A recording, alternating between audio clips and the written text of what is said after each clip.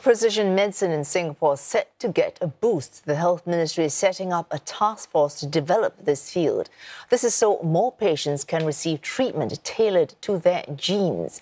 The task force will tackle issues including ethics, accessibility and affordability. Health Minister Ong Ye Kung made this announcement at the opening of the country's largest cell therapy facility at the National Cancer Centre.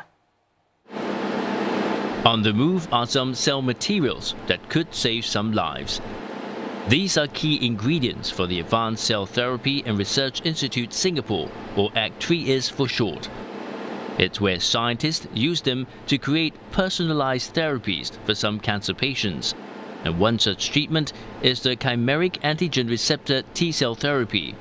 The CAR T-cell therapy actually starts by taking out the white blood cells from the patient's blood. This blood product is then sent to our manufacturing facility, ACT3IS, whereby we then select out the T-cells. We then genetically modify these T-cells such that they are personalized and can actually target the cancer cells specifically to kill the cancer cells and help these patients who have relapsed several times. This new facility spans over 2,000 square meters. It aims to halve the manufacturing time for cell and gene therapies, or CGT. It will also support hospital services and research.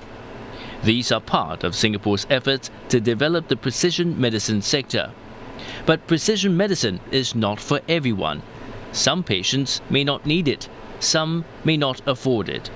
In the US, one-time treatment could cost more than $500,000. We will need an appropriate financing framework that is both sustainable and also to prevent a schism between those who can afford precision medicine and those who cannot. Given the nature of CGT, relatively infrequent in deployment and high costs, the solution will likely lie in strengthening national healthcare insurance. Mr. Ong says it's possible that the cost of CGT could come down in the future, and it starts by building capabilities through places like ACT3IS.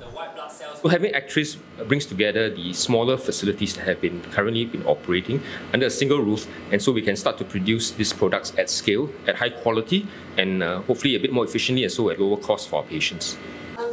On top of cancer therapies, ACT3IS could be used to produce regenerative medicine in future. This could heal or replace tissue that have been damaged by aging. A health and social policy observer believes it could be risky for the government to allow the use of national healthcare insurance to finance new therapies. Dr. Phua Kai Hong of the Institute of Policy Studies says the cost-effectiveness of such drugs remains to be assessed. The Singapore system was something that was held up as the model, so we shouldn't go backwards. It's good to be in the cutting edge, but we have a very good financing system. But as a society, we cannot justify using hard-earned tax monies and public money to pay for anything unless you have the evidence.